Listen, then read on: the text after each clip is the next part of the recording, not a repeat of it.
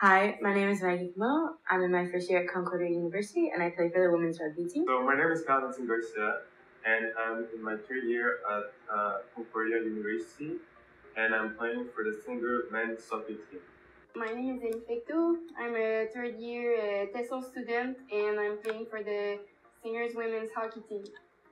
My pre-game rituals are that I always braid my hair the exact same way the night before a game, and I always have a pack of Welch's in between individual warm-up and team warm-up. So I have different pre-game rituals. The first one is nutrition. So I always have the same snacks before games. So I have my granola bar, my banana, and my clementine. After that, in terms of stretching, I always do 5 to 10 minutes of foam roll before games in the locker room. And finally, I always have the same equipment, so meaning that I always put the same cleats at home games, so my white cleats at home game, and my blue cleats during away games. I have many.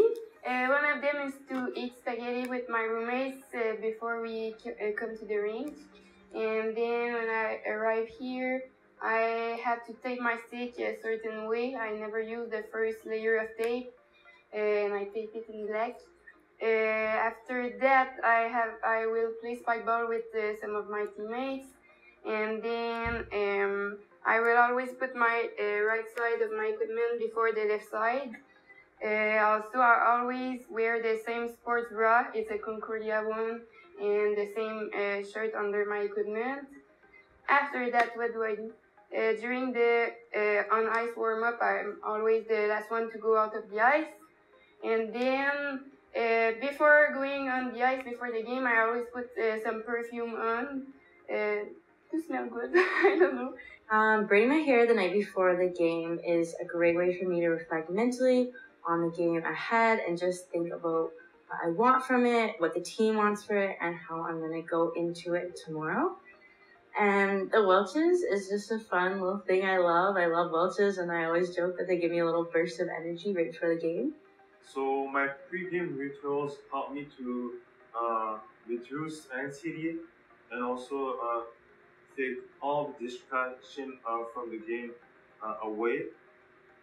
And also it helped me just to have the same routine and be ready to compete on the field.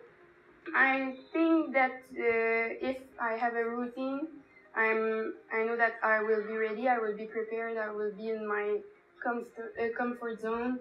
If I don't have the time to do my rituals, I don't know. I will maybe feel less prepared. Braiding my hair started when I was in high school, and my sister and I would always braid each other's hair the night before our high school games. And I like playing with my hair braided, so I always continued to braid it until it became a habit. I only like to play with my hair braided, so I've made the time for it, and in that time I've started reflecting on the game. The Welch's one is a new one this year, but it's a lot of fun, and I always joke about it. And now that I started doing it, I don't think I'll stop because it's in my head that I have to do it before a game. So I'll say that this ritual started when I was in CJEP, when I was playing with Champagne College in Montreal. I had different rituals that are similar, but I always try to, as an athlete, you're always trying to find the best one. So it's constantly changing, but I always have the same like ones with the cleats and the nutrition.